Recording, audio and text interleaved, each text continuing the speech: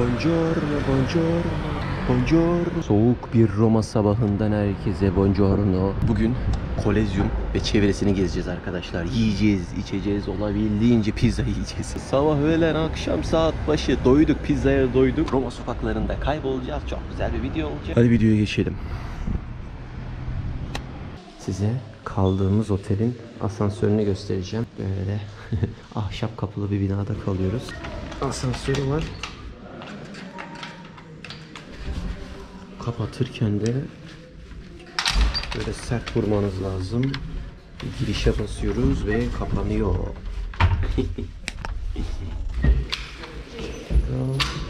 Kaldığımız yer burası. Otel Sonya diye geçiyor. Güzel bir sabah. Saatlerimiz 9. Hedefimiz Kolezyum. Güzel bir Roma sabahı. Soğuk. Aralık ayı soğuk. Bu videoda da belirttim. Üzerimde altlı üstlü içlik var. İçlik giyen adamdan pişlik çıkmaz. Biraz sabahleyin İtalya sokaklarını gezdireyim size. Bakalım. Şu arka tarafını gezmemiştim. Şimdi buranın arka sokaklarını gezeceğiz. Dondurma kapısını açmış adam sabah sabah.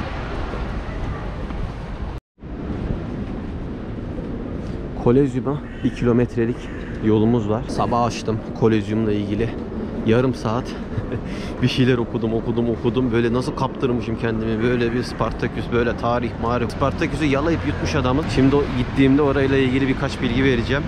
Bayağı bir bilgi var da bakalım nasıl bir edit çıkacak ortaya bilmiyorum. Şimdi bugün neyi fark ettik? Bugün 2 gündür sadece pizza ile beslendiğimizi fark ettik. Çok enteresan değil mi? Çok enteresan. Bugün farklı bir iki yemek istiyoruz. Çünkü bugün Roma'da son günümüz. Bilet de alamadık. İnternetten bilet almak istedim. Son aşamaya geldim ama site hata verdi. İşte Kolezyum'a giriş bileti. Gladyatör arenasına gireceksin. Farklı para. İşte bilmem ne hiline yukarıya çıkacaksın. Hepsi farklı para. Ben dedim ki Kolezyum'a hızlı gireceğim. Bir de yukarıya çıkacağım. Bir de Roma Forum. 2 kişi 43 euroydu ama alamadık. Şöyle bir yer var. Tavolo Calla diye. Bir girelim. Bir bakalım içeriye nasıl bir yermiş.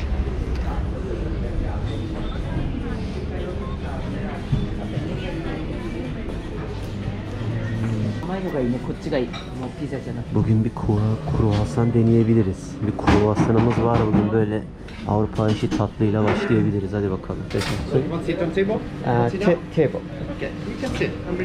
Thank you. Ayakta içmenin fiyatı ayrı, masada oturmanın fiyatı ayrı. Double espressomuz geldi.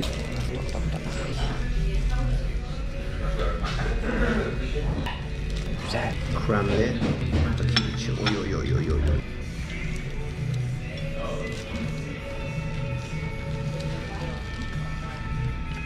Güzel.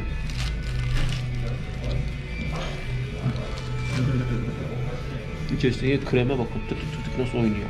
Roma'ya gelirseniz sabah kahvaltınızı espresso ve kruvasanla yapın.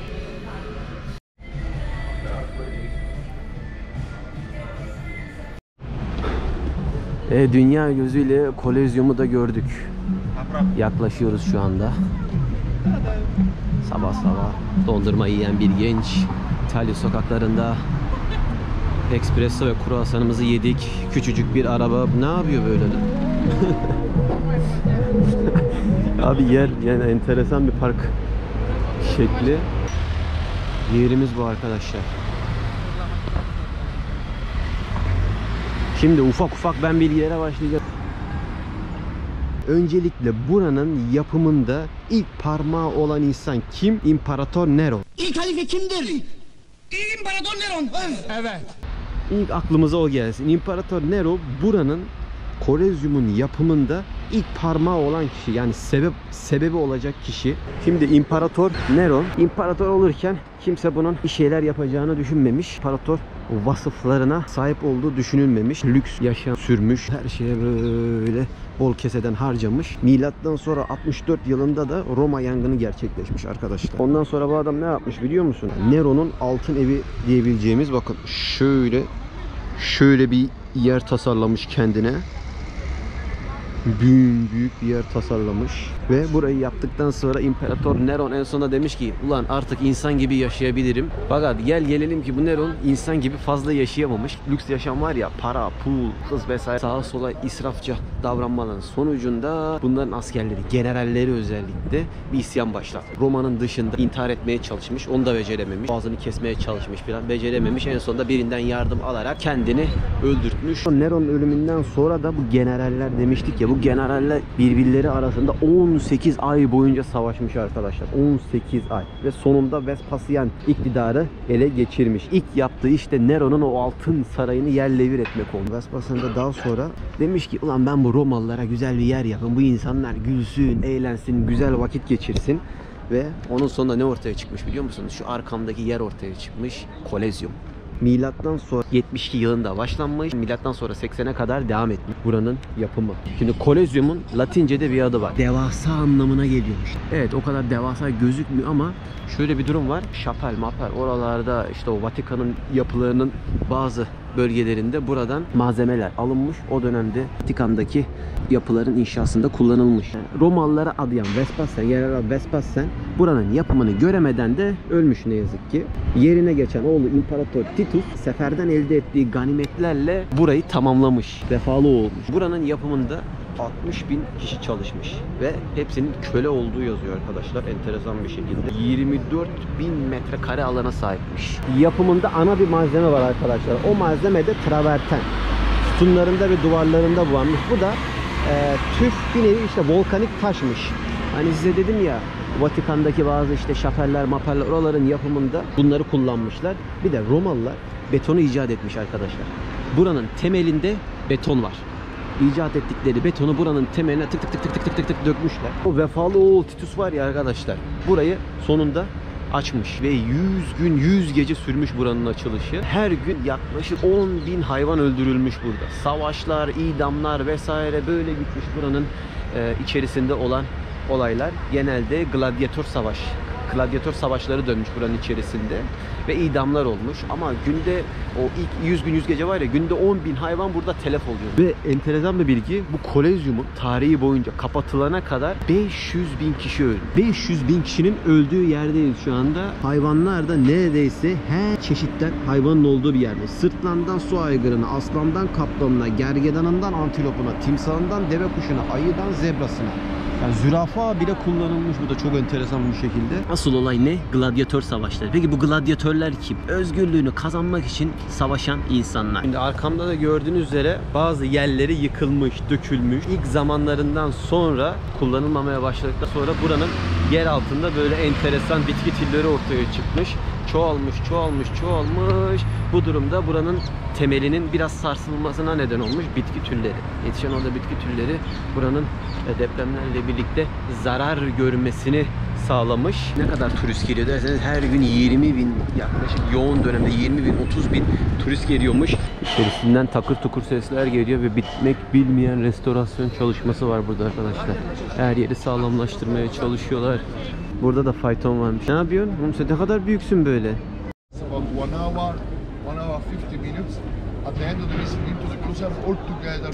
Şimdi biletle ilgili şöyle bir sıkıntımız var. Ofisler kapalıymış arkadaşlar.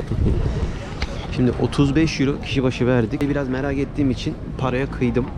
Buraya gireceğiz. Arkamdaki For Roma'ya gireceğiz. Buraya gelmeden önce online olarak biletinizi almanızı tavsiye ederim arkadaşlar. Burada gelip de bilet alamıyorsunuz ofiste. Her gün demiştim ya 10.000 hayvan öldürülüyor. Onların hepsi Afrika'dan gelmiş.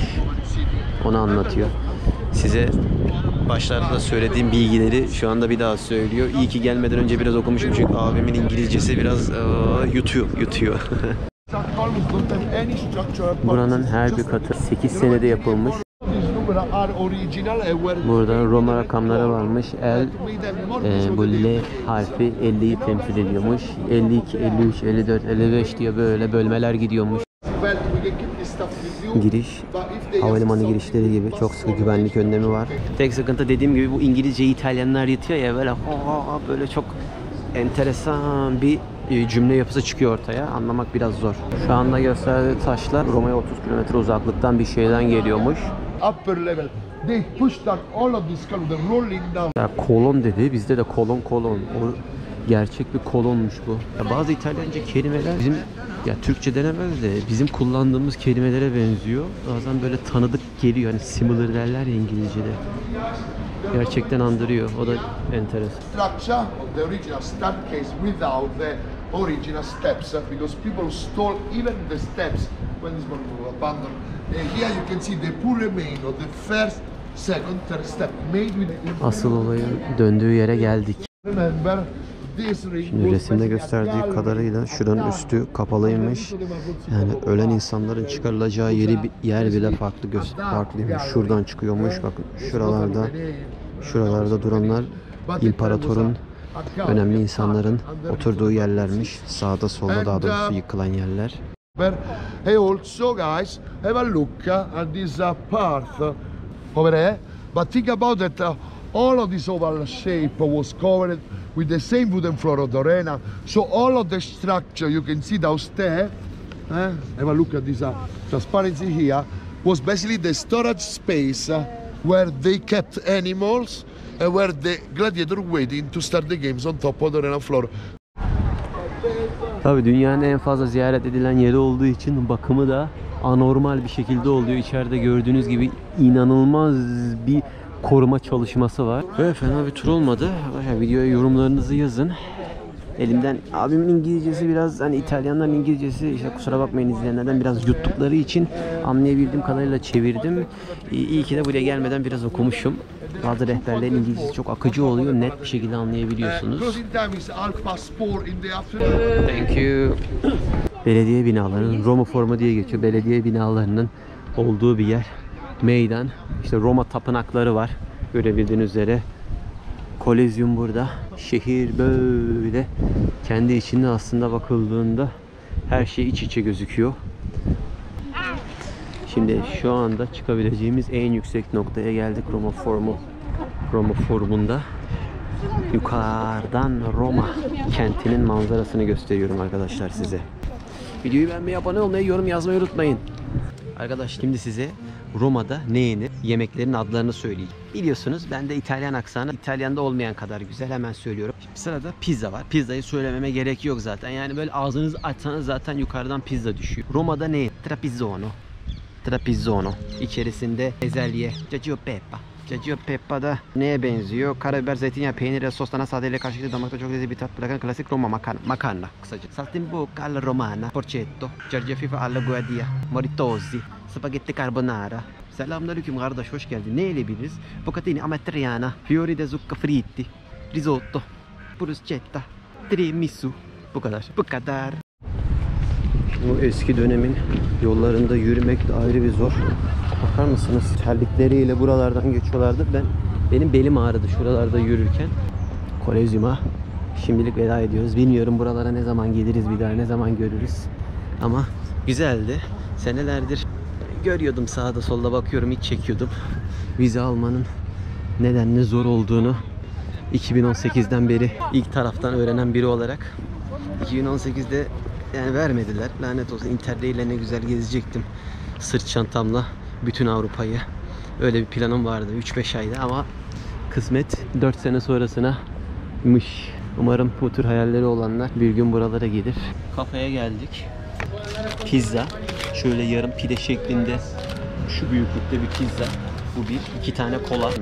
Yanı başımda duruyor, buradan gösteriyorum. Ve bir de sandviç. Şöyle bolca soslu mos. Ne dediğim bu. İçerisinde mozzarella, peynir ve pirinç var. Görüyorsunuz, bunda yiyin. Orta boy pizza. Şundan 2 tane. Bir tane de peynirli. Şuna benzeyen bir şey var. Toplamda 24 euro. 2 tane kolayla birlikte. En çok sevdiğim bu oldu.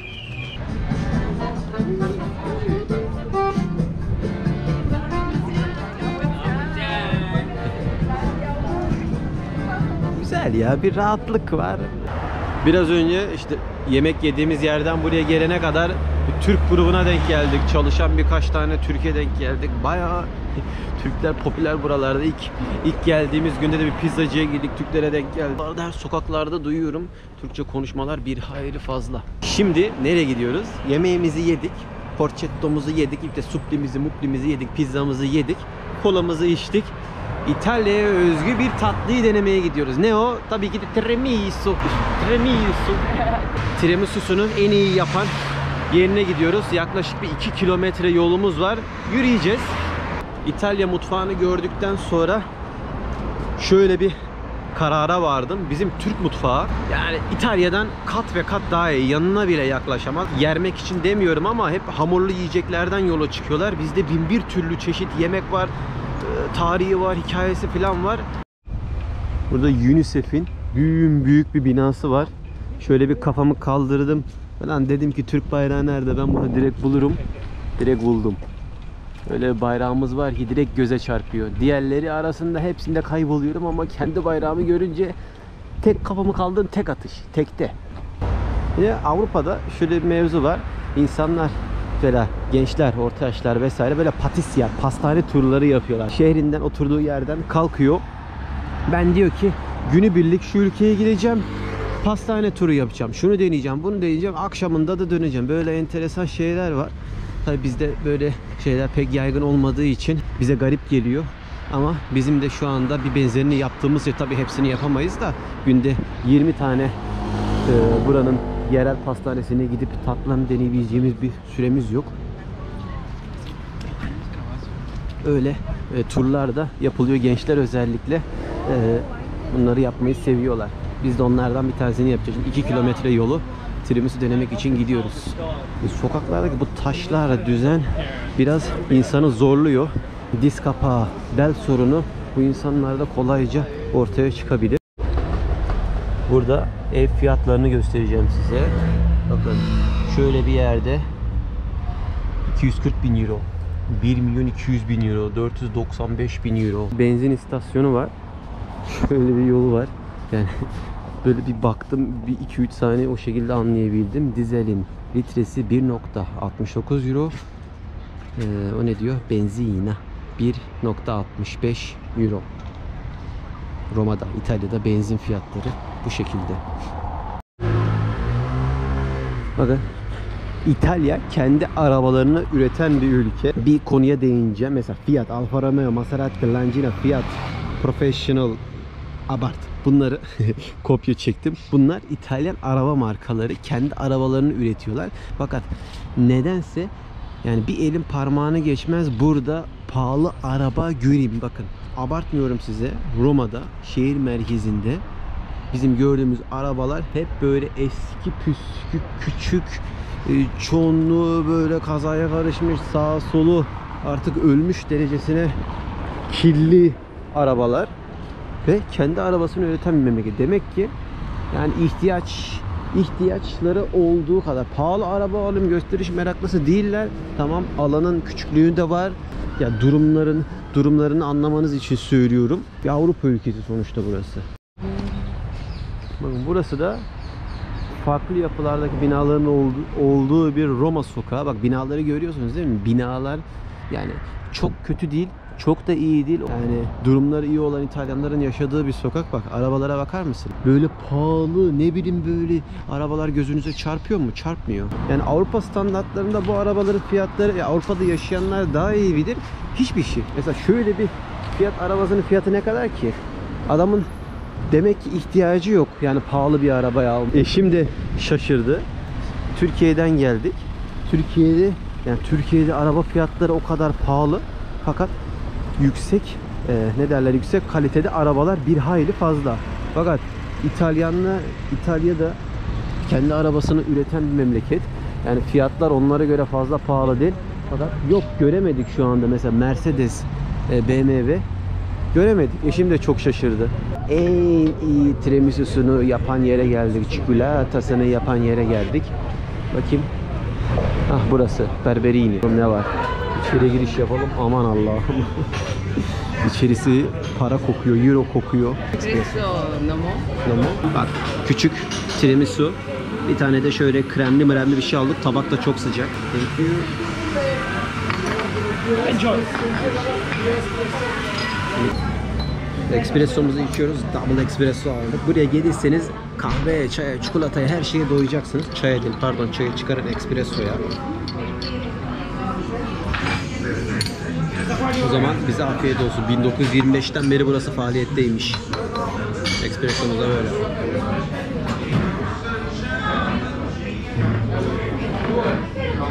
Ah, bayağı acı, bayağı acı. Şöyle bir tane bir tiramisu yemek istiyorum. Tadına ilk ağızdan bakmak istiyorum.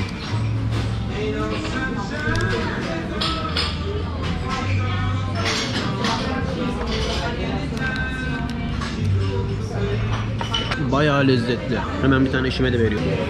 Tuttu mu? Ummay. Abi beni çekerken gördü. Dedi ki kanalın adını ver. Abone olacak. Yeah.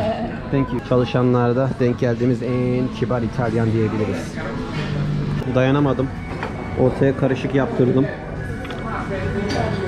Ortaya karışık yaptım. Çok güzel gözüküyorlar. Benim bunlar hiç yiyesim gelmiyor ha. Böyle bakasım geliyor. Şu yeşilliği çok merak ediyorum. Direkt yeşilliden yiyeceğim. Bu tahta. En altı. Ben bunu nasıl alacağım? Nasıl yeniliyor ya? Şöyle mi yeniliyor? Şöyle yiyeceğim. Ben altını da ağzıma atacaktım. Tahta olduğunu anladım. Bakın. Görüntüsü çok güzel. Ben bu alıp bir köşeye hediyelik gibi koyarım aslında. Güzel. Yine böyle fıstıklı, kremalı gaza, frambuazlı, çilekli, narlı aldık. Gelecek fiyatı çok merak ediyorum. Bir de bundan deneyelim. Ağzıma atalım. İtalyanlara da hayran kalmak üzereyim. Güzel, lezzetli. Bunu da eşime veriyorum. Buradaki fiyatlar. Cafe Espresso, Banco, Tavola. Herhalde onların banco dediği şey ayakta, tavola dediği şey de oturarak içme. Ulan çözdük. İtalyancayı da çözdük be. Tatlılardan şöyle bir yakın çekim alayım. Şu gördüğünüz tatlıların her biri 1.30 euro. Hiçbir şey. Espressolar da 2.10. Double olanlar 2.10 euro. Toplamda 6 parça küçük yedik. 2 tane de espresso. 12 euro. Yani fiyatına fiyat performans tadım adı gerçekten hak ediyor. Olur da buralara gelirseniz kesinlikle Barberini'ye gelin. Bir espresso, bir iki tane de çikolata yiyin arkadaşlar. Yani pahalı değil mi? Açıkçası da hesaplı. Gelin deneyin.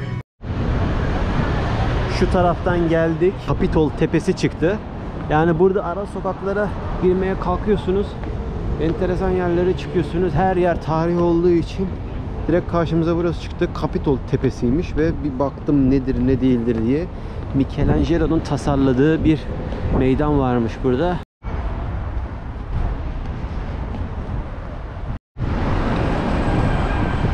Japonya'da otun bokun kuralı fazla olduğu için buralara gelince eşim dedi ki buralarda şerit yok. Bu arabalar neye göre gidiyor?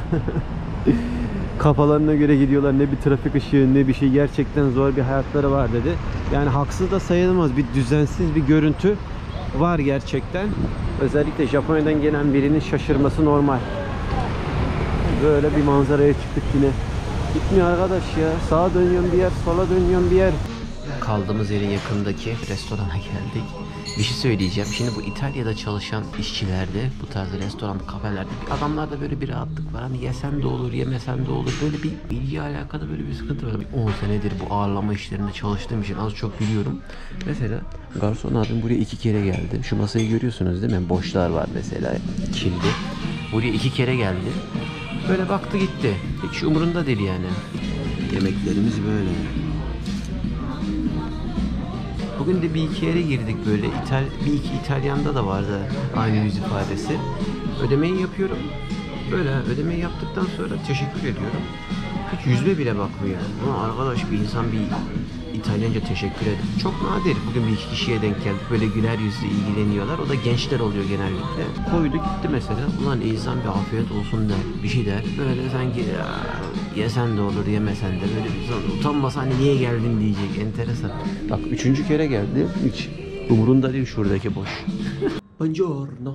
Saatlerimiz 6:30 Roma'da. Oy bu ne lan böyle? Roma. Ben gidiyorum Roma. Mümkünse kışın bir daha görüşmeyelim Roma. Kıçım dondu burada. Buz gibi hava, buz. Abi kışın yani Aralık'ta, Ocak'ta, Şubat'ta, gelmeyin abi buralara. Güzel bir vakit denk getirin. Şimdi biz Roma Termini'ye gideceğiz. Hedefimiz Venedik. Roma tuvaletleri nasıl onu göstereyim. Burada da yıkanıyorlar. Bildiğiniz tahareti adamlar şöyle bir şekle dökmüşler. Olabildiğince az eşya alın yanınıza. Olabildiğince az eşya ile gezin. Çok fark ediyor. Çok fark ediyor. Roma Termini'ye geldik. Ulan güzel otel seçmişim. Biliyorum bu işi. 5 dakikada geldik. Şurada inanılmaz bir kuş akışı var. Yani her ağaçta şurada binlerce kuş var.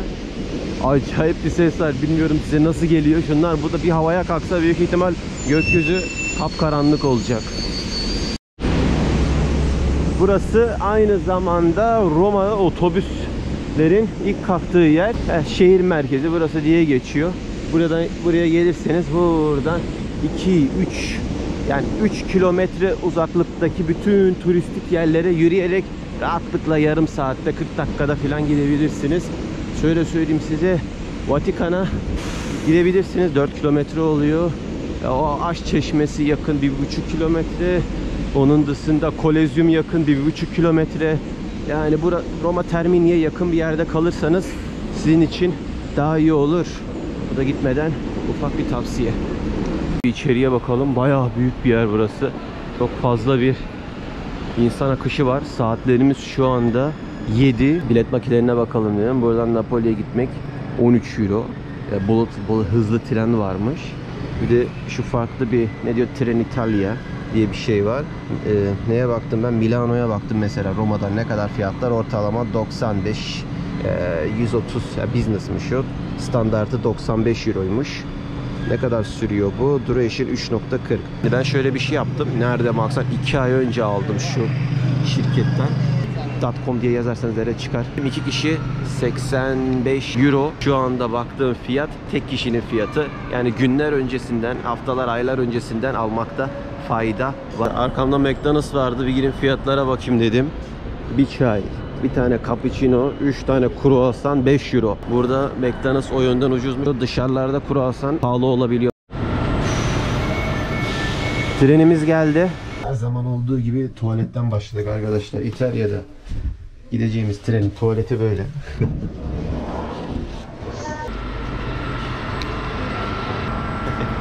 7:55'te kalkacak.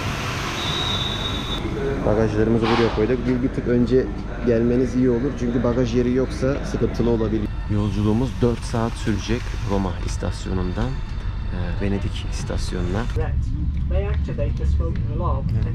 1 euroluk kruvasanla dün yediğimiz 4 euroluk, yaklaşık 4 euroluk pahalı kruvasan arasında hiçbir fark yok. Floransa'dayım. İnsanlar patır patır iniyor. Bundan sonra büyük ihtimal Bologna'ya, oradan Venedik'e doğru gideceğiz. Floransa'ya ayak basalım. Roma'dan Floransa'ya gelene kadar bir elin parmağını geçmez bina görelim. Hep böyle çiftlik, böyle yeşillik, dağlık alanlarda evler gördük. Ya bunlar da üzüm bağları olması lazım. Evet, üzüm bağları. Bağlardan çok gördük. Gelene kadar her yerdelerdi. Yani şarabın ucuz olmasının sebebini anlayabiliyoruz. Arkadaşlar burada Venedik'te 2 tane tren istasyonu var. Birincisi merkezde olan bizim gideceğimiz yer Santa Lucia. Diğeri de burası. Neydi buranın adı? Santa Mestra mıydı? Neydi? Öyle bir şeydi. Santa Mestra diye bir şey. Burası Venedik'in merkezdeki yerlere uzak. Haberiniz olsun. Yani Venedik'te kalmak isterseniz trenle geldiğinizde Santa Lucia'da inin. Sonunda Venedik'e giriş yaptık. İstasyondan çıkıyoruz ve Venedik'teyiz sonunda. Geldik. Otelimiz yakın. Kalacağım yerleri hep böyle tren istasyonlarına yakın seçmeye çalışıyorum. Burada Venedik deyince bu. Kaldığımız odayı hızlıca göstereyim size. Küçücük bir oda. Odanın büyüklüğü kadar lavabonun, tuvaletin büyüklüğü var. Ve İtalyan işi taharet musluğumuz. Burada güzel bir küvetimiz var. Bu kadar. 70 euro. Günlüğü 70 euro. aylar öncesinden yapmama rağmen hemen tren istasyonunun arkasında olduğu için şu anda fiyat 2'ye katlanıyor. Yani 100-150 Euro'dan aşağı buralarda bulunmuyor.